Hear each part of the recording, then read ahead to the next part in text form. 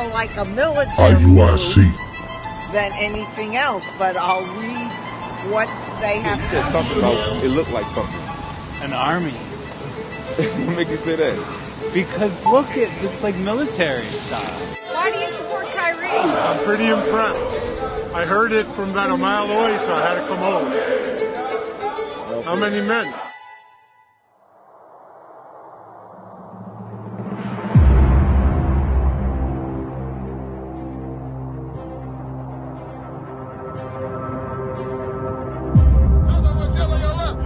Uncle was there where you left. Your auntie was there where you left.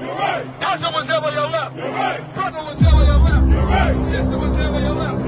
Father, your mother, your uncle, your auntie, your cousin, your brother, your sister was there where you left. 12 tribes! 12 tribes! 12 tribes!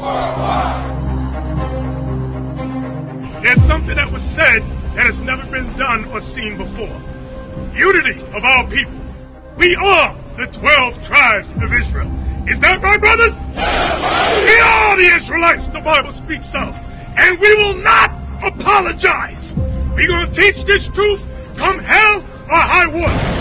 Christ said the gates of hell shall not prevail against us. I want everybody to understand that.